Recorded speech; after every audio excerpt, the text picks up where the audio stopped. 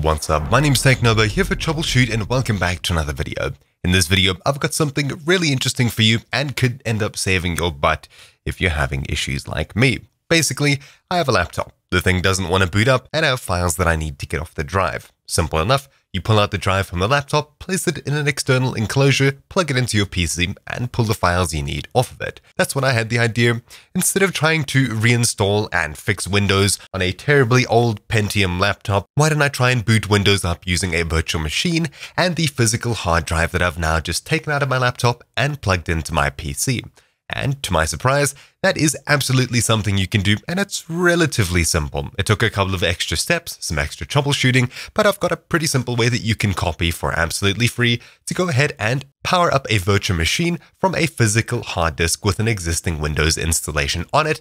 And if you'd like to, you can reinstall Windows or any other operating system onto it using a faster PC and plug it into an old PC where it should work just as good as if you installed it there straight away. So anyways, without further ado, you'll need Hyper-V installed and working on your computer. I'm not going to cover that in this guide as it can take some time. Anyway, all you have to do is take the hard drive that already has Windows or another operating system on it and plug it into your PC either by placing it inside or by using an external enclosure, plugging it in, and then plugging it into your computer via USB, which is exactly what I've done. I've now just plugged it in and turned it on, and in just a moment you should see it connects to my computer.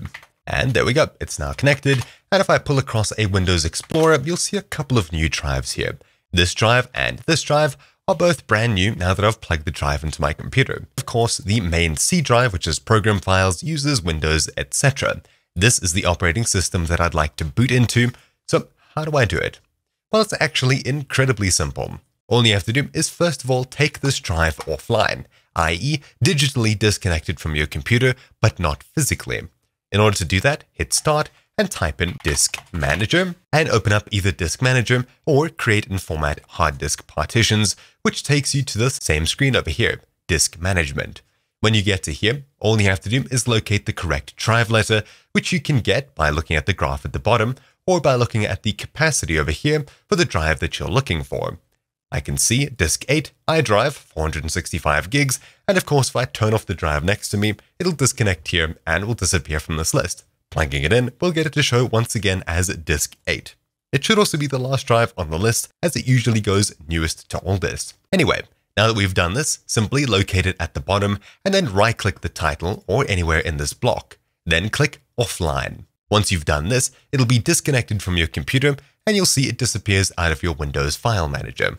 That's great. It's now sitting in an offline mode and is still accessible by your computer, but isn't actually usable by you in the normal Windows file system. Now that we've done that, we can successfully load it up into a virtual machine and boot from it. So I'll go ahead and start up Hyper-V Manager and of course create a new virtual machine. There's one here already, but I'll be starting from scratch. On the right hand side, click New, followed by Virtual Machine. Now inside of here, click Next. Give it a title such as say Physical, click Next, and make sure that you have Generation 1 selected. If you select Generation 2, you need to do a couple of extra steps, and I haven't quite got that working just yet, but Generation 1 works just fine and much more flawlessly. I'll have links in the description down below to get you started with Generation 2, even though I haven't got it working yet. Anyway, so Generation 1, next. Give it a certain amount of RAM. I'll use 1024 times 8, as I have 128 gigs in my computer, and 8 gigs sounds about right. Just for this one, I'll disable dynamic memory, though this isn't too important. You can of course customize settings later as you would any other virtual machine. Next, I'll give it an internet connection. Next, and when you get to the screen about connecting a virtual hard drive, click Attach a virtual hard disk later. Then Next and Finish. Upon doing this, it'll appear on the list. Locate it, right-click it, and then click Settings. Now, inside of here, we'll be going through a couple of things. If you're using Generation 2, you'll need to uncheck Secure Boot inside of the BIOS or UEFI screen.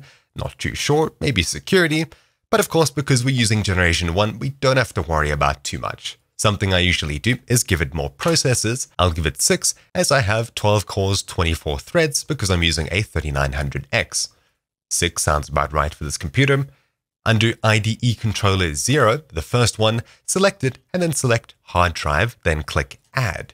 Inside of here, we'll be selecting Physical Hard Disk, and you should see a hard drive appearing here. If you haven't successfully taken it offline, or it's not compatible for some reason or another, I haven't really heard of this, you won't be able to select it here. You may be told that you have to disable something if you pick Generation 2, but in Generation 1, simply taking the drive offline allows you to use it here. Click Apply to change settings, and do go through the other options on this list, customizing them as you see fit. You can add an ISO or a physical disk drive here in order to actually access something in the operating system, such as a custom BIOS repair, Puppy Linux, or even just the Windows System Recovery disk. At the very bottom over here, under checkpoints, we need to disable checkpoints as these only work for non-physical hard drives, because creating a complete backup of this would be rather annoying. Something along those lines, you shouldn't have checkpoints enabled when you're using a physical drive as far as I understand. At least with Generation 2, Generation 1, I would think the same. Anyway, now we're done here. Click OK, and you're ready to connect to it and boot up the system. So I'll right-click Connect and then click Start. And to your surprise, you should be greeted with the Windows logo or whatever operating system you currently have installed. Now from here, it's basically just a normal virtual machine, except the files are stored on a physical disk. Pretty cool. If you're like me and you have a terribly old laptop that you're going to be running as a server, but it takes forever to move around the cursor and actually do things on, cool. Plug it into a main PC, do all of your work necessary, take complete use of your network, and then plug it back into your old laptop that barely has any network bandwidth to begin with and runs like molasses. Of course, you can adjust the resolution and everything else you can with a virtual machine. And there we have it. It took a couple of seconds on a black screen, and eventually you load up into it. In Generation 2, as far as I've heard, you need to sometimes restart it a couple of times to get it to work, but it seems to work just fine here. Other than that, you shouldn't have too many issues. I'm using Revision OS just because it's a slimmed down version of Windows 10, because I'm using it basically as just a server on a device that has probably 2 or 3 gigabytes of RAM. But anyways, you can see it's fully working. Of course, it's rather slow as it's a terribly old hard drive, but of course that's up to the hardware rather than the software. It works perfectly fine, and it's probably quite slow, especially now because it's starting up all of the background processes, the servers, etc. that I've got running on here for different things around the house. Anyway, it's working properly. You can copy paste into it from your normal computer. Once again, it's a normal virtual machine. You can shut it down as per normal, and of course, unplug your hard drive when it's completely off. Note that if you do want to access files on your main computer, you need to come back into Disk Management and mount the drive once again by right-clicking and then clicking Online. I don't think it would be very healthy to do this while the VM is running. I haven't tried, and I don't recommend you try. But anyways, that's about it for this video. Thank you for watching. My name's been TechNobo for Troubleshoot. Hopefully this video helps you, especially in this niche situation, and I'll see you all next time. Ciao!